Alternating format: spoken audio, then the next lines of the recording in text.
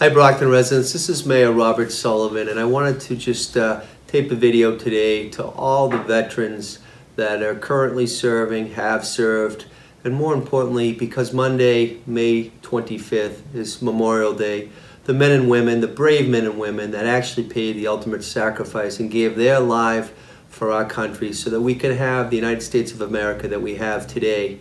I'd like to just, as mayor and as a Brocktonian, I'd like to first of all thank David Farrell. Mr. Farrell is a veteran, but he is the Veteran Services Agent for the City of Brockton, and I thank him, first of all, for his service to our nation, but also for the service he provides to our community and to the veterans in the City of Brockton.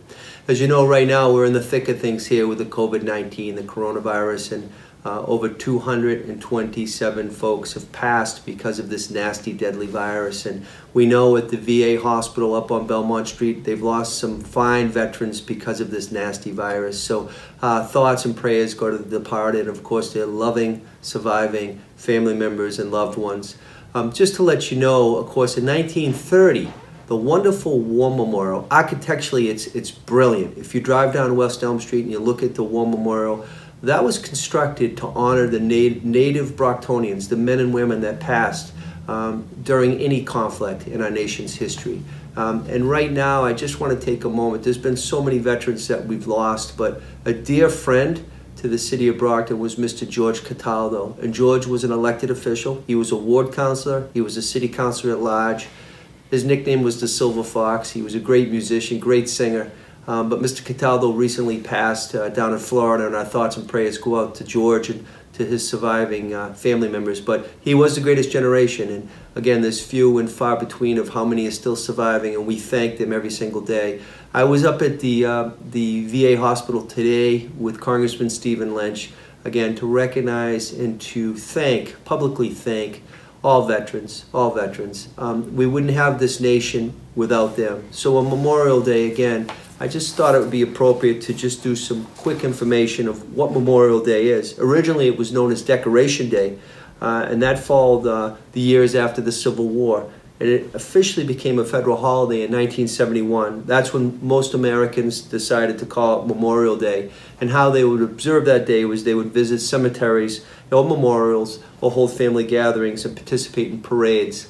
The reason why I'm doing this video to you today is, of course, because of the health crisis, the pandemic, not just impacting the city, the Commonwealth, the country, but the world. We can't have our Memorial Day parade here in the City of Brockton. Something that I did for 14 years walking as a city councilor at large. And all I can say is we hope to be able to have one next year. But we're doing these videos just to, again, acknowledge Memorial Day, acknowledge the men and women that gave their lives. Again, America embraced the notion of Decoration Day, again, following the Civil War. And then, again, in 1890, every former state of the Union adopted it as an official holiday.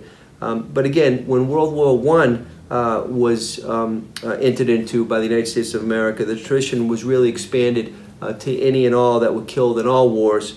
And it was recognized, as I said, in 1971. As mayor, I would like to read a proclamation, and I think it's fitting to do that right now. Whereas, since the founding of the United States of America, men and women of our military have risked their lives to protect our great nation from all enemies, foreign and domestic.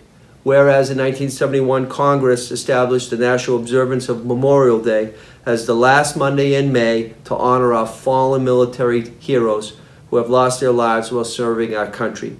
Whereas Memorial Day provides Americans the opportunity to honor these soldiers, again, who paid the ultimate sacrifice in order to guarantee our freedoms and our liberties that each and every American enjoys today. Whereas future generation of all Brocktonians will continue to stand ready to serve our country and are prepared to also pay that ultimate sacrifice in order that our city, our Commonwealth, our country remains free.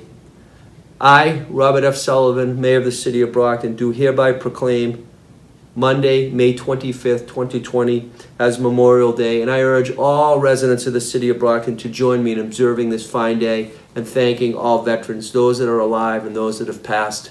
Again, I just want to thank everybody for their diligence during this horrific coronavirus pandemic. I want to thank the veterans that are in the forces right now that have served in every branch. And I just want to say, as mayor, I'm proud of each and every one of you. And on Monday, the 25th of May, when I get on my knees to thank the veterans, I'll remember how important it means to be an American citizen. Thank you, and God bless you all.